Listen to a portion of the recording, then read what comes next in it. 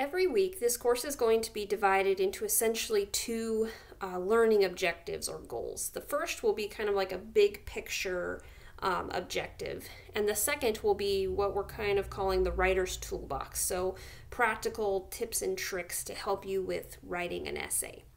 So, for this week, we're starting off with the big picture goal of learning what is critical reading and how to do that.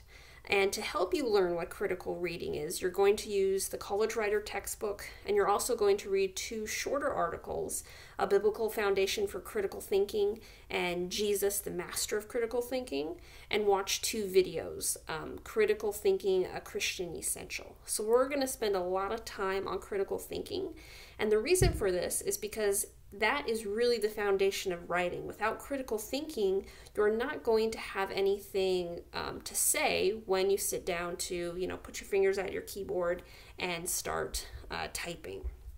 So reading and critical thinking are the foundation of all good writing.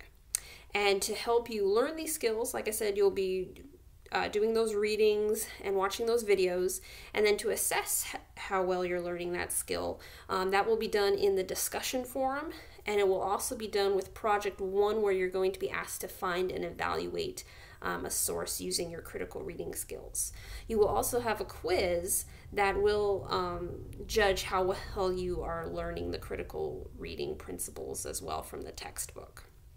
Now, for those kind of writer's toolbox skills this week, you're going to be focusing on when to use capital letters in writing and on commas. So commas have a lot of different uses, and they're one of the trickiest punctuation marks to master. So don't feel too bad if you're going, oh my gosh, there's so many rules with commas.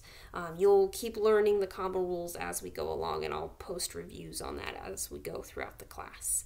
And again, you'll have your kind of quiz on capital letters and commas at the end of the week. So for this week, begin by doing all that reading on critical thinking in the textbook and the two articles and the videos so that you're ready for the discussion forum post on Wednesday.